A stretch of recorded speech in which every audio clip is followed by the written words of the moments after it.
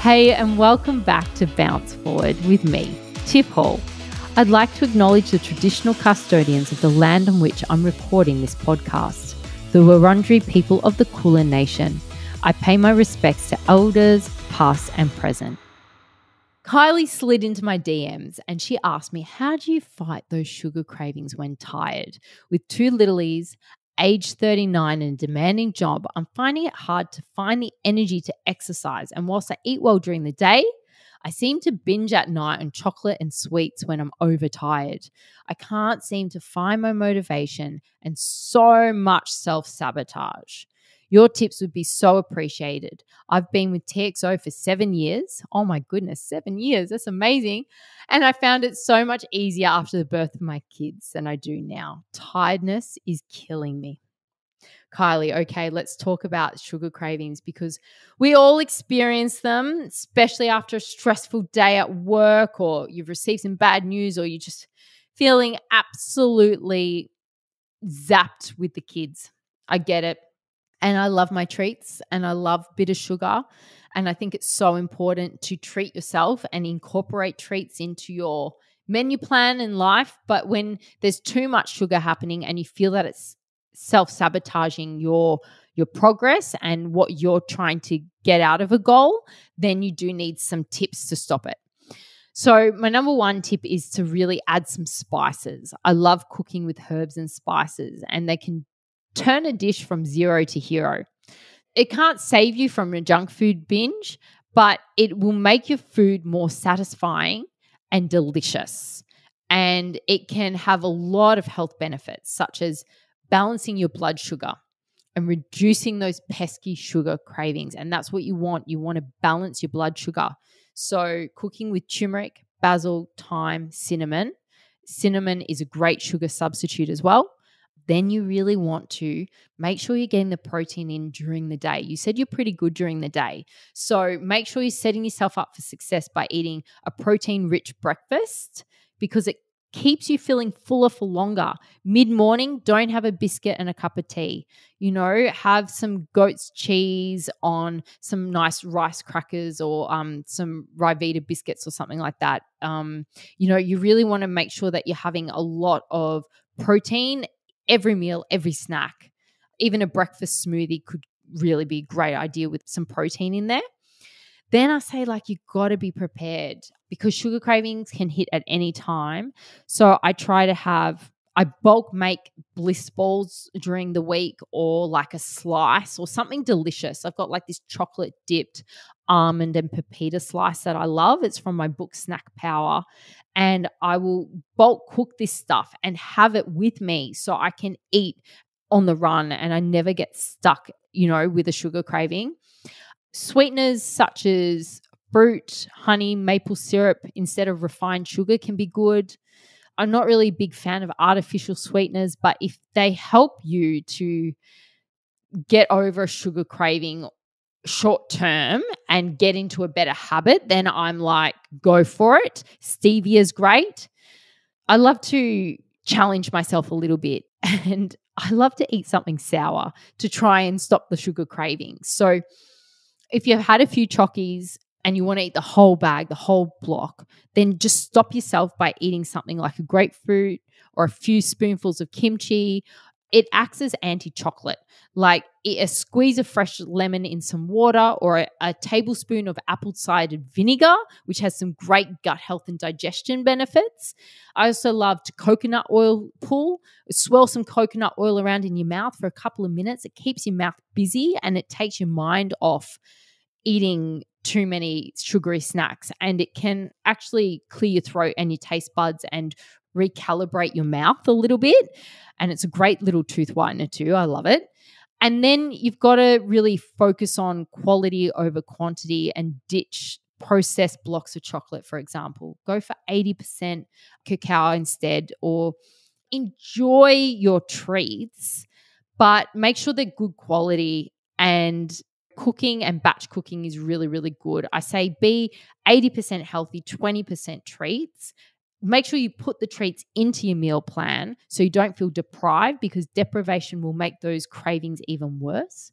And there's nothing wrong with being a little bit peckish, but maybe put the kettle on, have a peppermint tea.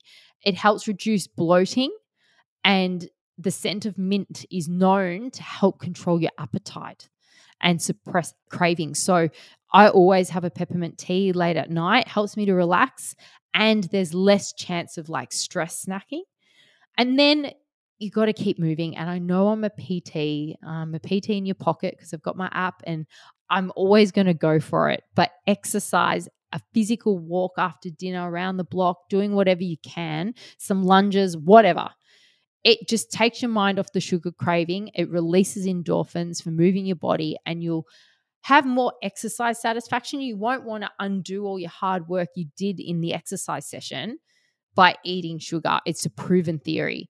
So Kylie, the other thing is if it's there in the house, you're going to eat it. And with small children, I find this myself. If I buy sugary snacky treats for my kids, I'll eat the kids' treats. Like, I can't believe it. I'm like, what am I doing with this packet of 3-year-old toddler snacks? Loving it, sick. So you really need to talk to your partner. Hey, I'm struggling with sugar cravings. Let's not buy it. Let's not buy it for the kids. Let's not buy it for ourselves. Let's not have it in the house. I really need your support with this because, sugar cravings, caving in, self-sabotage, not getting to your goals, it's all stuff that weighs heavily on your shoulders and it builds up, and we don't want you getting unhappy, and we don't want you not loving exercise or not enjoying food and, feeling like you're trapped by this. So talk to your husband and let's get all the sugary snacks out of the house for the kids and for you. Liz wrote into me and she has a great question. Is muffin top a given once you hit the big 4-0? Think there's nothing you can do to combat the inevitable? Think again. Okay, some tips for training in your 40s. I'm going to go with that, all right? Because yes, as we get older, our hormone balance shifts in ways that encourage weight gain, unfortunately.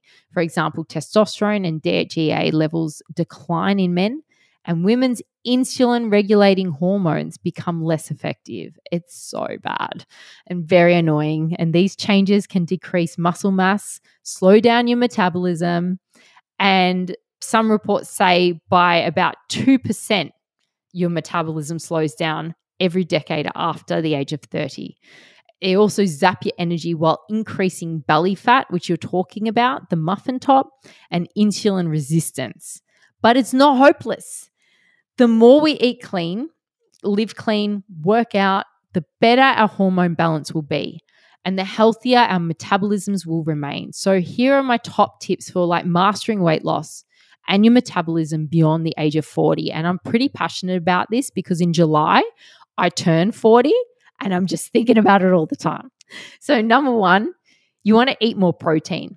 Loss of muscle due to age, it's inevitable, but a great deal of its severity is dictated by diet and exercise. So protein can help this. One study found that men and women aged 70 and 79 who ate the most protein lost 40% less muscle mass than those who ate the least amount of protein. So muscle burns more calories, increases your insulin sensitivity, and keeps your testosterone production higher so that you can help stave off age-related health conditions such as metabolic syndrome, diabetes, and a loss of libido. So exercise is super important. You've got your protein. You want to eat your protein. That's my number one tip. My second tip is you want to exercise regularly and amp up the intensity. So people think, oh, I'm aging. I better go slow and be gentle. No. You have to ramp up the intensity. I can't tell you how many people just let exercise slide as they get older and they turn around and they blame their sluggish metabolism or their hormones, but your body needs exercise the way it needs oxygen and water. It's crucial to maintain muscle mass as you age. So a kilo of muscle burns 3 times more calories than a kilo of fat does. And muscle, it scoops up blood sugar and it enhances your body's insulin sensitivity. It's so important. So try to challenge yourself and intensify your workouts by adding 20 minutes of resistance training or by increasing the incline on your treadmill. The main point is just make it a little bit more intense. And then overall, you want to eat clean. Our metabolism gets damaged by chemicals and preservatives in our foods. So things like pesticides, growth hormones, trans fats, all have been linked to obesity. So you want to consume your foods in their most natural form. And I always say to people, you got to eat naked. And they freak out. I'm like, no, eat naked, eat whole foods, eat things that aren't in packages, eat naked foods that you can cook. So the bottom line, your body definitely changes as you get older, and there's no getting around that fact. Yet you can continue to exercise and eat whole real food. You will create an anti-aging process. You can do that. Age is only a number, and I wouldn't worry about the muffin top. Focus on all the things you can do to keep your body hormonally happy in your 40s, and that is eating your protein, intensifying your exercise, eating clean overall, and also de-stressing and making sure that your mind is calm, because that has a lot of hormonal impact as well. Thank you so much for listening to Bounce Forward. I love having your company, so please DM me on Instagram at tiffhall_exo and let me know what questions you'd love me to cover. Don't forget to rate and review me on your podcast app. Speak soon. Happy days.